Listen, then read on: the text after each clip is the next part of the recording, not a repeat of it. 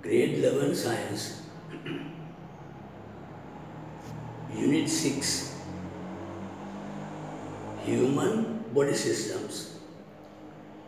In this unit, you have to study of digestive system, respiratory system, auxiliary system, nervous system, and blood circulatory system. You have to study all these systems. First, let us start with human digestive system. Our digestive system includes mouth or mouth cavity,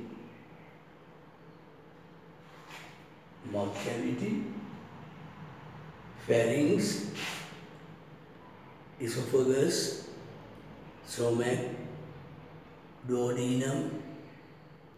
Next to duodenum is small intestine, large intestine, rectum, and the anus. Ingested food is broken down, solid food substances are broken down into small pieces by teeth. Then food is mixed with saliva. Saliva is secreted by salivary glands. This fluid is a basic fluid. Digestion occurring in the mouth cavity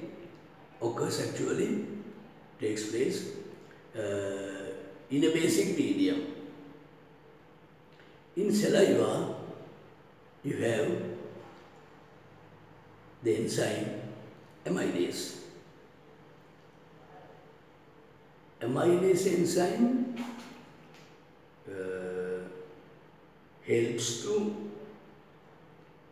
digest starch into maltose. Starch is digested into the disaccharide maltose by amylase.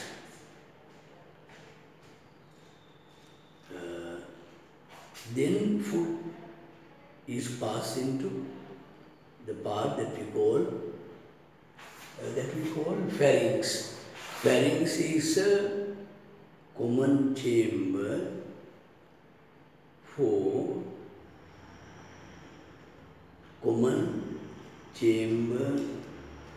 for the respiratory tract and digestive tract.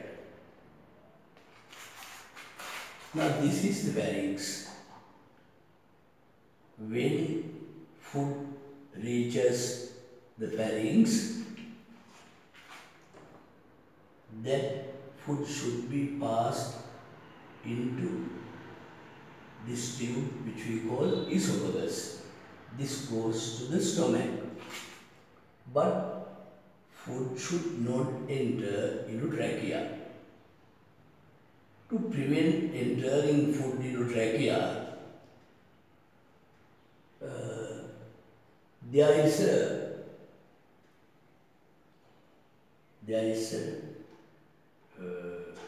structure that we call epiglottis. This covers the entrance to the trachea. When food reaches to the pharynx and when food is passed from there, it opens again. Now food is passed into the esophagus. In the esophagus, food moves by means of peristaltic movements. By means of these movements, food is passed into the stomach.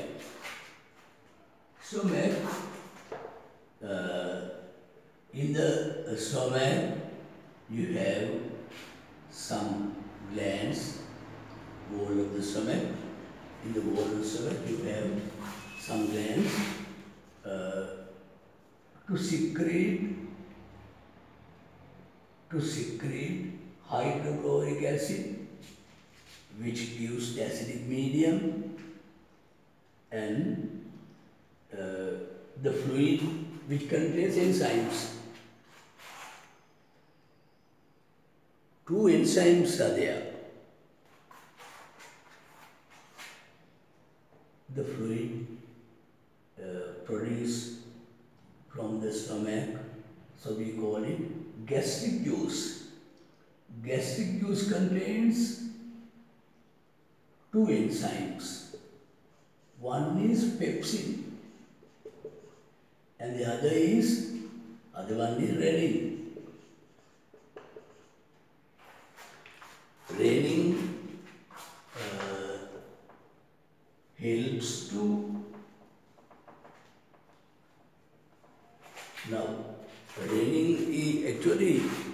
renin is not a digestive enzyme. Renin is involved with, so there are proteins in milk now. To remove this from milk, actually coagulation should occur. Now, renin coagulates milk. Pepsin is there to digest proteins. Proteins are digested by pepsin into polypeptides.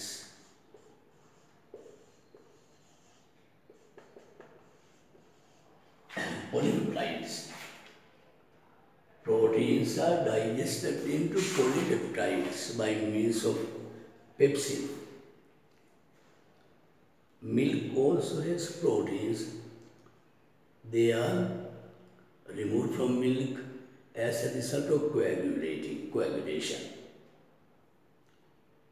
Now, from the stomach, food is passed into the next part of the digestive tract, which we call duodenum. This is the stomach. This is the duodenum. The duodenum, and next part is small intestine. To the duodenum, two ducts are opening. One is pancreatic duct.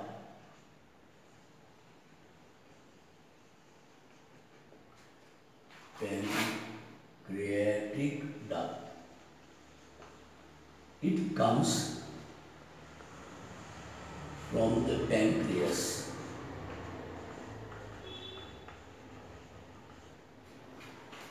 Pancreas produces pancreatic juice, which contains the enzymes trypsin, amylase, and lipase. Trypsin, amylase, and lipase are the enzymes produced by the pancreas along the pancreatic duct. So this pancreatic fluid actually comes into the duodenum, and there is another duct. We call this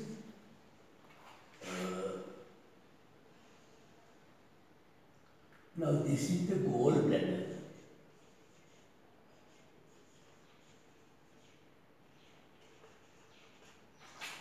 This duct is coming from the gallbladder.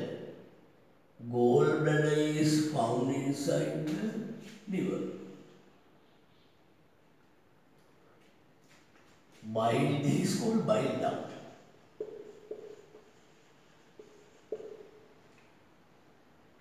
when it is necessary, bile passes along the bile duct into the duodenum.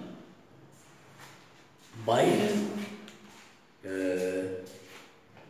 does not contain any enzyme. The function of bile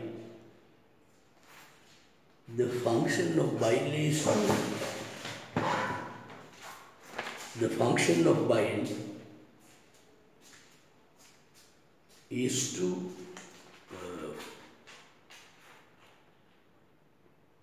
now fats and oils or lipids do not mix with water, but in the presence of bile, fats and oils or lipids, they mix with water temporarily. So this is done actually by bile. This is done by bile. It is known as emulsification. Fats and oils or lipids are emulsified by bile. So when actually they are emulsified fats and oils is digested into fatty acids and glycerol by the enzyme lipase found in pancreatic juice. Lipase is there to digest lipids into fatty acids and fatty acids and glycerol. Trypsin is there to digest proteins into polypeptides. Amylase is there to digest undigested starch into maltose. Now, in the duodenum, proteins are digested into polypeptides, starch is digested into maltose, and